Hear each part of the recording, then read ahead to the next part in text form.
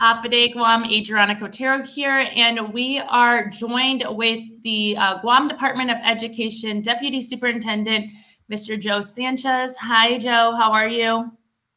Hi, Hafaday, Adriana. How are you? I'm good. Thank you. So, I know there's been a lot of discussions, and as of right now, there's a lot of proposals out there in regards to what will happen if school is closed, does have to close, and what we're doing in the meantime. So if we could just talk about that and break it down for the most part. But as of right now, you guys have launched a website just today. So we'll start with that this website is open to students and they can start utilizing it. And then beginning on Monday, April 6th, educators will start doing lesson plans on there as well, correct? Yes, absolutely. Yeah, so what we've been doing over the past week and a half or 2 weeks now is we've pulled together teams of administrators, teachers, instructional staff, and even some student leaders, and we had to discuss two scenarios. One scenario was, what happens if we were to open school at a particular time, and the second one, which is the harder one to discuss, was what would happen if we needed to close school completely. And we felt that it was important for us to have those two discussions because, number one, there's a lot of districts and states in the country that have already made the decision to close schools down for the rest of the school year. We have not made that decision yet, so we wanted to be prepared in the event of one of those two scenarios. Now, the first one is if we do open school, like for example, I think it's in mid-April, if we do go back to school, or even if it's extended, if we were to be in that situation, we felt that would be the easier of the two scenarios because we already have a system in place where the teachers can adjust their curriculum. We can reprioritize particular content. We've already come to an understanding that if we do return to school, the intent is not to try to cram or make up all of the time that was missed. So, for example, if we miss a month of school, the intent is to not to try to cram that month into the remaining days. That just wouldn't be effective. It wouldn't make a lot of sense with regards to actual learning. So the teachers, through their what are called professional learning communities, will work with their colleagues to ensure that the content is tailored down, reprioritized, and reasonable for the amount of time that we have left. So if we have 2, 3 weeks, left, what can be covered during that time, and grading and whatnot will be addressed with the particular work that's provided there. Now, the second scenario is it was a little bit more tough. Is what happens if we were to close schools down right now? So I do want to point out that these working groups, that we've had a little over 10 working sessions on Zoom, video conferencing with the different groups, and we didn't entertain whether or not we should close. We just entertained the question of what would happen if we did. So that's I just want to clarify that point. So in that sense, what we did is we decided that to be fair and equitable to all students, is we would separate the grading policy from the distance online learning.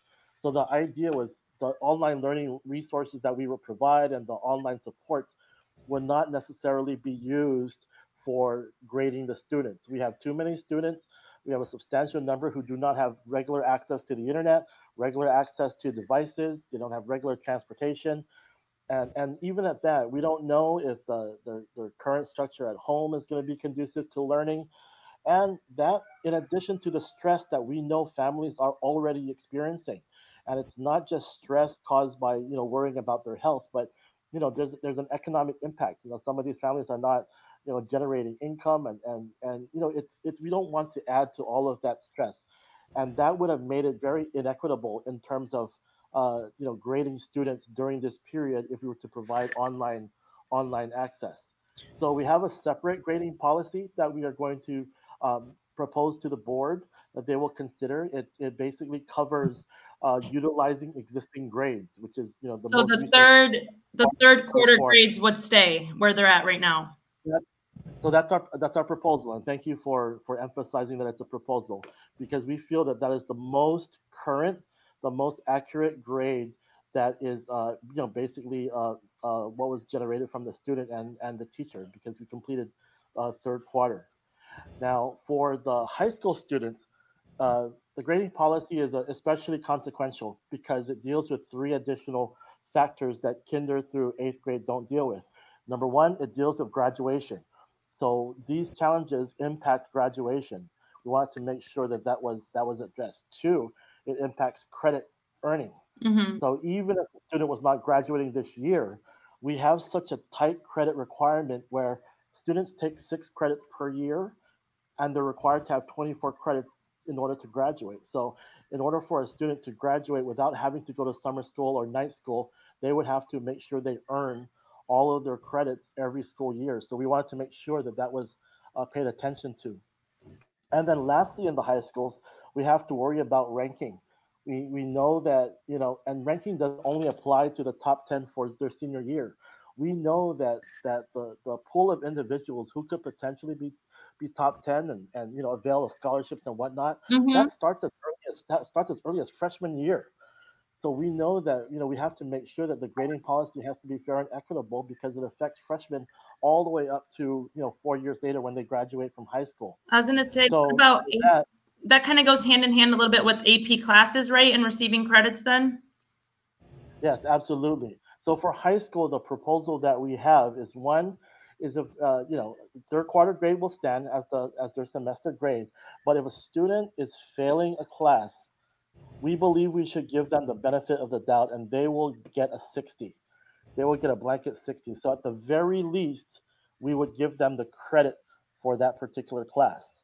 Now, in addition to that, with the third quarter grade, for students who are taking AP classes or honors classes, we would give them the additional 10%. So, what happens in a regular honors or AP class is whatever grade you get 10% added to that because it's an honors class. And except unless they failed it. So, in the case of the AP honors classes, if the students got a failing grade, they would just avail of the 60% and they wouldn't get the additional 10% that honors and AP students get. And now the last piece to that is service learning. So that's a big question on a lot of parents and students' minds is what to do with service learning. So the Mm-hmm. proposal is if you're a graduating senior or you're expected to graduate this year, our intent is to request through the superintendent and the board to waive those service learning requirements.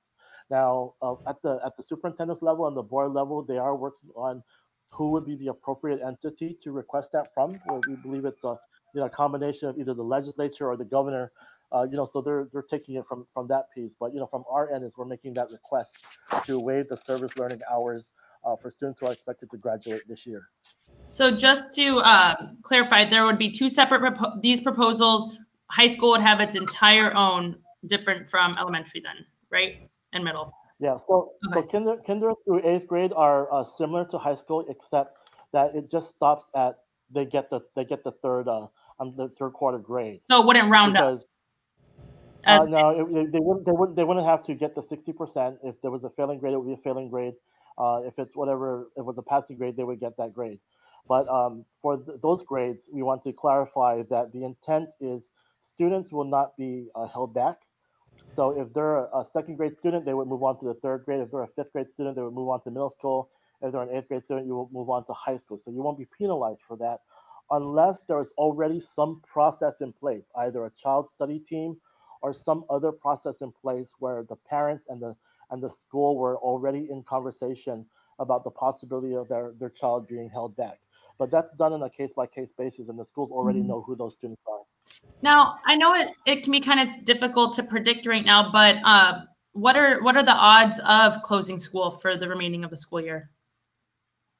That's really hard to say. I mean, all we're going off really right now is what's happening in the mainland and what's happening even just as close as CNMI. CNMI made the decision to Mhm. close schools already. So yeah, I wouldn't really have any additional information for us to make that decision. We're just looking at trends right now. If school does close, I know something that we've heard just from the community and a big question is graduation. Will graduation still occur? So what we've done, and we've already been engaged with the high schools, and the high schools have already been engaged with their class councils, and in some cases they've already had some meetings with their the graduating seniors. But we've separated the process into two big discussions. The first discussion is how do we make sure that graduation, the diplomas and the transcripts are correct, because that's always like a big part. Is you want to make sure Mhm. whoever's supposed to graduate graduates, whoever's supposed to have the credit. And high schools every year, the last 3 to even the month before graduation, they're constantly updating their graduation list because students are bringing in credit from other, other credit recovery programs like the Smooth Out and it's called, Night School, it's called Employing. Also, they have to make sure that the counts are correct, like in terms of not just the number of credits, but the type of credit students earn. So the counselors are already engaged in that process. Now that discussion is separate from the graduation ceremony. The graduation ceremony is technically not legally required for a student to graduate, but we know that it's something that's very special to Hmm. every single student's heart. So that's why we're very, very sensitive to speaking to the students about this, and we're really just being upfront with them that most likely if school closes, then there would have been a justification to not have us convene in large groups. Like obviously that would be the main reason why schools are closed, and if that's the case, then most likely that would mean that there would be no high school graduation ceremony. So they've already started discussing what are some options for them to, celebrate the event and utilize Hmm. some of the funds that they've had. They've talked about, a video graduation, like a ceremony, event, showing different types of activities throughout the year, Hmm. a booklet of some kind. They've even asked maybe they can have a ceremony later on in the year, or something like a 1 year reunion where they can celebrate then. Oh. So right now that's being discussed at the school level, but But we if did school does we close, were upfront with them. but if it is determined that school is closing, then no graduation. That's the likelihood because Okay. obviously there would have to be justification for the schools to be closed to begin with, and I think it would be the same idea. Now, when you guys were presenting these different proposals to the PTO earlier today, I heard one of the different parent teacher leaders say that if there was a possibility of expanding the summer program, if that could also be a potential, I guess, a potential proposal as well. Yes, absolutely. So, we don't necessarily know when this whole crisis is going to end, but what we're trying to prepare for is when it does end, we're able to go back to work full speed, meaning all of the initiatives and all of the work that we've had, we want to be able to pick up as quickly as possible. And summer school is definitely a big event that happens, over the summertime. So we do want to see if we can at least prepare for a larger population of students who might want to participate. I mean, I think at some point, all those students may like staying at home. At some point, they're going to want to go back to school, and they're gonna be bored. So, if summer comes around, we're expecting a larger number of students who might want to participate. It may not only be at-risk students, because right now our summer school program and our night school program is focused mainly on the at-risk students, but we suspect that there may be a number of students who are not at risk who also want to go to summer school. Also, we're thinking that we might get more teachers because one of our challenges over this for summer is that we don't have a lot of teachers on island. So not all of them, or not all of them want to work over the summer. So we're thinking we might get a larger number of teachers who might also want to teach. And if that were the case, we'd probably be able to expand it this summer. Is there any way that it would be mandatory that everyone does have to participate in the summer school program? So that would mean no summer break? So I know there was a discussion, or at least someone brought up the question about whether or not we're going to make up the days during summer. And one of the things that we've proposed is that these be days that are just not made up. I mean, if you try to go with the current 180-day plan, we're either going to really go into the summer or really have to extend the day. So I know there's been no definitive response to that, but yeah, I don't know of any plan right now to make up the days during summer. Okay. So with that said, yeah, with that said, even if it's not required, we still want to do the expansion because we're thinking along two lines. Um, I know that we don't want to think too positive about these things, but there is a bright side to kind of some of the things that we are experiencing, and it's pushing the need and desire and at least awareness of online learning, distance education, and Hmm. alternative education. And we intend to invest in a larger number of uh, computer computer carts, computer labs, not just for the schools, but we're hoping to be able to put some of these labs in the community.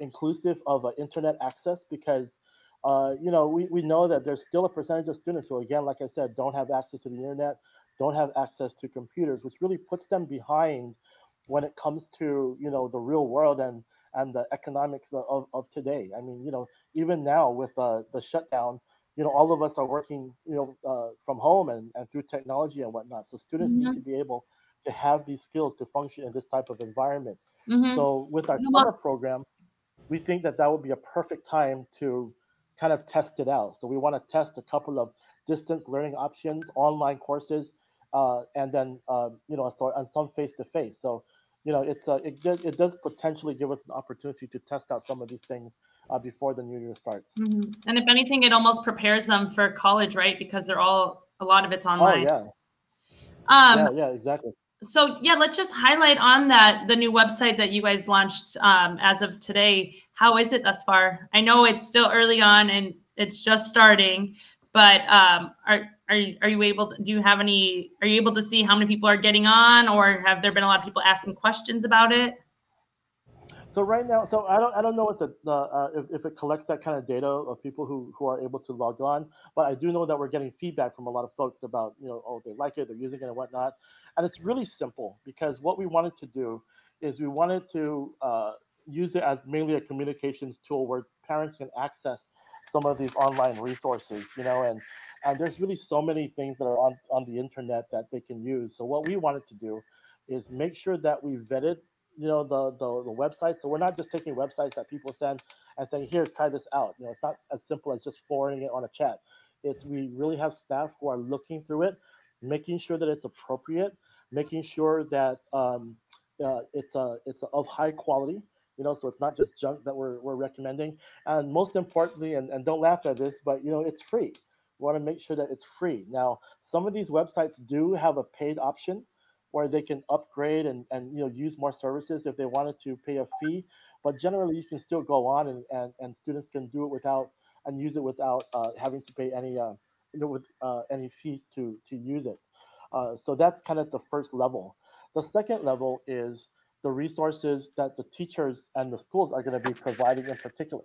So in the elementary schools, we've decided to do weekly lessons.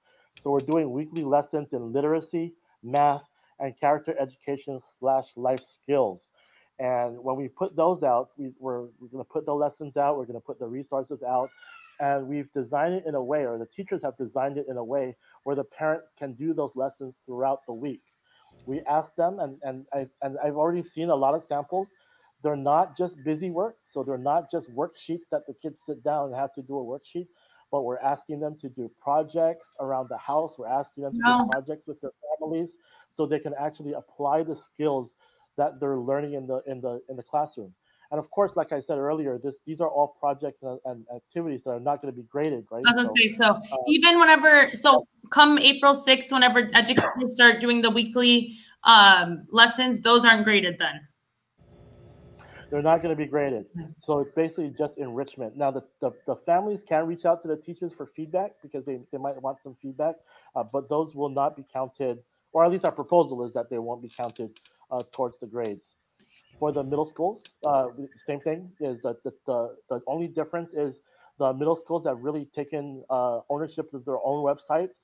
So their own websites will be providing a lot of the content and resources for their students. So when you go to our website, there's some middle school stuff that will be done centrally, but then there's also links to all the middle schools to get their resources.